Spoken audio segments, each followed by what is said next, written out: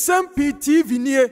Dr Domfe, economist, SI lecturer wa Legon na or Nsem-Pii yewura Franklin Cudjoe ne yewura KKD. Dedi kan o yewura KKD akoka se na Kufuor Ghana man pani lied his way to power. Na just we twa ntro na beje to me free Ghana for ho. Eno na all reply no e ka kire ne se ewum se wo join NDC amanyuku no enye bone. And hardware name no can who say almost super incompetent. If you say free 2011 ben no afibia na inflation ekosura chese etum lika yentimi in control na Kufuor Ghana man panyini bae no de afibia no na inflation no eteba fem. Na osachire mu say yewura Franklin Cudjoe nso akoka se sabio ka Ghana ban the Bank of Ghana no watwam over 60 billion Ghana cedis watwam yewura Franklin Cudjoe so say ansem fun we kura mahama anye mu kota no and so reply man no say yewura mahama tan ya anye domestic death exchange program enso no Ghana ne edeka yewura yaman panyin dada mahama boka gu ho enso wantua ama Bank of Ghana ni nyina na akeka bo ma ye 60 billion Ghana cedis ya Bank of Ghana governors Addison Fedin no say yentwa ka we mu a ebe higher yakopelo nkra yenya mumye nkotie se de Dr Domfe edisa nsemi tu dwa chese ne ko kwa pai kra otutu bi mana yewura KKD ne Franklin Cudjoe Ghana na we want to with the DLC amamas amasan na ontia e abona udi ni adeka tima obiatini obiatini chira se ka ni yentuntimu and then obiachira na jere ana oyi na ma de papa bi dia o de and Kufuor his way to power was there friend of the DJ and when okawa carry and the division as so that the whole Kufuor his way to power and inflation a problem and this is from 2011 to 2015 the KKD will be taking on country so from 2011 to 2015 every year then this is our support here when the bush about support it's not bad but they are also very incompetent because from 2011 to 2015 every year inflation inch up every year that inflation and economy and now over Ghana economy the biggest problem is that's the biggest problem that we have. So I can say and so NDC is not an alternative because 2011 inflation now 2012 the year 2013 the year 2012 2014 the year 2013 2015 next year 2014 2016 next year 2015 and then this the year so now the inflation and now is now 42.5% because every year that costs the now Kufuor na he led his way to power the first 3 years every year inflation dropped and that is very very significant.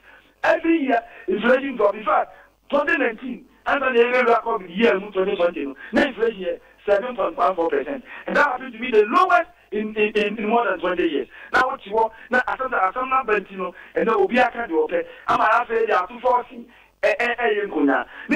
Bank of Ghana as some now too it cannot affect how they function. Omuko function regulatory and monitoring. They are doing that very, very well.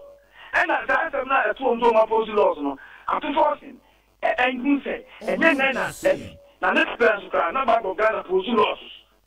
And not only the DNC, and I'm saying, Franklin Cudjoe, so they are to know, I said, Mahama Tam, France and Fung will be a also, make catch and will be able to catch and Mahama Tam, they are not domestic debt exchange. Ma'am, I want to hear myself about cancel. But in any case, Mama Tam, no Ochia, economy of Bank of Ghana, or this is a message that I'm sending to Franklin Cudjoe. Say, Mama Tam, in any case, now a Canada Ghana by the Bank of Ghana, no Chia. One Chia, if you Canada, one, a Canada, I now a Ghana government book who say the Kakis. Yes, why in Chia. Bank any idea, Bank of Ghana when you have Ghana, person where you can see where money for cheer. Any idea, any idea. I didn't say one confirm, nearly see Bukum, the Bank of Ghana, Cassan, billion, I can't see in here. Now, I might book my and the sentinel, the common sense of the Bobosia, he doesn't say, you demand at a very exorbitant rate, And Intiabano, I make a very prudent decision. Said, Mammy slash a Sadet, no, Namin Picosan, a Picosa, a family book myself, a book me as in a point of farm and send us a make a bubble here. Yeah, another book muffin, interested in the battle. Now, Emma, future bed, and Yakisi, where are the money? Indeed. Standard S&G by ye, and yet it is a home for so. I feel like I buy for best spending 227 billion Ghana cities. Minia, I didn't see. And now that domestic debt estate in Intino, I buy see, when I'm for so 21 billion. Sikabia, and I'm for so the or Coton, when I'm for so name, Sikabia and Kobedi, Sikabia and Cooperadia Cotia, bondholders maker, including Bank of Ghana, any other bank, about when Frank Cotia. The number one to sound a morning, yes, it can only give it 227 billion. What this was 206, 227, like a couple of you can German the Lucia. Hereby, 80 Cognac, 21 billion actually in German and Echo. You want one of the finance minister. You should begin to think right. Former finance minister. You should begin to think right. Not clap for these people. They say, and a problem must be given to whoever that prevails. There will be idea was an applaud must be given to an individual who prevails. Be aware, the one of us. Sir, you better shut up. Now, you say, I'm not position as capital. I'm not position as I don't know only by minister, the only kind of enters into the defense and the There may he kakra. I'm not a cook also kakra said, sir, you will obey for a amount for alcohol. Indeed, Ghanaians are so gullible. He's a 21 days to do you have to force betting here. I'm a power when you back. And know that the police at the Nsem-Pii can't be back. Once the Omuga case now for police, and now you're changing story. Oh, and you always want to get a JBA. Where's the deal was my 21 days to do Omuga John, they say, you told me lazy, only a gullible. They'll follow them.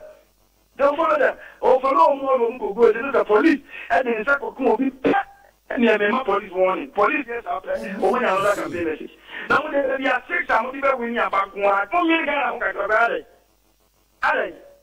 So we are insolvent. A Bank of Ghana should take steps to revoke your licenses. And we are Mamma, I'm a man that say, so we'll be Cobocron, I am finding concept. I'm a man that will be beer bank. Who could that? Say there's a minimum capital requirement, then 400 million. 400 million, a Bank of Ghana, they just want our licenses. The Yama lands is Nimpo. Sekobase, Yabana, the Bank of Ghana monitoring, or Mobile who say, Sika, a yes, water, who says he cannot add the Futuma, and only I say, why you're insolvent. A commercial bank can become insolvent. Oma operative for a profit, Oma the Timia insolvent. Then you are at the force, you just Bank of Ghana insolvent. Now, this levels, then in the way of a fortune, the Bank of Ghana, it will place for a profit. The Bank of Ghana, I done it at Echo Bank. Now, when I said, I said, I am going to be Metin, are you sure, sir? Minority leader. And a kind of land background. All because Bank of Ghana, the book I need to do a deal with the regulatory and monitoring. I mean, monitoring back on the day. Or whereas a bank idea or the minimum capital adequacy ratio, a Gemma, Secofisica, the one Mexica, the one be your castle or pan in Southern Cano, then come and go for panic with draw Amano. Almost as I almost I did back with him as a mobile panel. Let me question to say, yet Timena, not back Macumacun, about Yaka around 2013. That's how they were in danger. Saturday, after they were in danger. Fancy they were in danger. What am I? Yeah, 2 months and Oma, the events you know as I buy, after the woman, I buy Sika. She can score them out, and then the Bank of Ghana, a TV and monitor at the time. She says, you cannot be among Musica, among Fosica, no matter Diego, Sicano Diego, among Fosica, you want your show is Canino. If you are there, a bit me as their banks in some Ghana. Saturday, they are by and only around money. More Musica, Satica, Edema Bansino, then get the Bank of Ghana, 18 monitor, she said. Sicano or the ones who find some food. So only say one partner. You are say the court, Certain Bank of Ghana town and Shahai, one shall must come on find you only by I'm only scanning the view from Ope. And my banks no danger, they will continue to be in danger until the new government came. New government by 2016 Bank of Ghana, my Yashimokina, said this time around, Bank Bia, omitting the minimum capital adequacy ratio. The governor should take steps to revoke their licenses. And offer I'm also bank the Makumakum, Ghana Commercial Bank, Echekan, and a Makumakumi, sorry, a new Omukabo, the one bank, and a new Ghana Commercial Bank, Echekan. A bank in Kanye Guno, Yamu Bank, Goni need Bank, the Ghana Consolidated Bank of Ghana, and yet a bank in Nuna and Cabo, and another Consolidated Bank of Ghana, there be about 5 branches. No, as outside non Cabo, they not use the baby or 2 branches and not 3 branches of those banks in the war. No, Gumina, Akabaco. That's what they did. I'm a bank, you know, the commercial bank, I mean, Ekamo. That's after not for Koswa, Bank of Ghana, Yen Shahai, banks number 1. They were not having minimum capital adequacy ratio. I'm not saying, Sada Nanka Bank of Ghana, revoke banks in the licenses. To name about it and get them over here. What else have I say? Saturn, Yansra, and ended for the Yakopam governor. Debbie, Yakopam governor. Once I or my Sika, get taxes. As I can boom, and the Amabans said, Sika will be in say, and Kayam licenses. But the Canone, my CG, the Canumata, Apodi, or Roma Fanya, and there I'm only at the time, minority leader, we only a deputy finance minister. Saturn, one can't Ghana for say, young governor, because they were very incompetent. So the then governor and the 2 deputies, they can't incompetent, only because I'm running say, banks are almost any minimum capital adequacy ratio. Number 1, no. Number 2, the amount of the for banks, Nancy can only they were having liquidity challenges. What is the of getting a banks, only here could do. Yet this cat on my own. Most of said, yes, you can media. Once I could get in a theatre. I'm a man's letting me, and you should can differently from the purposes for which the monies were given. But I had to me at this Ganma. You know, to force what we are Shahai, that governor or one of the deputies, or we are Shahai, or one to me, and 2 among our banks and fact, the rest of this can. Echo Pim's about room the banks, say, not or make a panic withdrawal. I said the entire banking system. And about with you, about to Zanamona. No more my police say, no more apology about the good banks. Omo Yamagana trying Yapa and NDC in around the church in Ghana. The church in Ghana because sometimes 2 women are not. Yana and Yapotism other. They have no conscience and they don't think about the country. And it's very serious. Now we are this in here, so we are doing what's young Mark, what do you know? We are joining our change. I quite our brown, what can't come, banks never go well, what is almighty taxes, the amount banks and say, on Fanya Eduma. As I was said, no, the man said, now those come, no, I'm at 1 to me and can say, your co-pumps are governors, no. The governor no buy and what to Kenya Mama near my Kamano.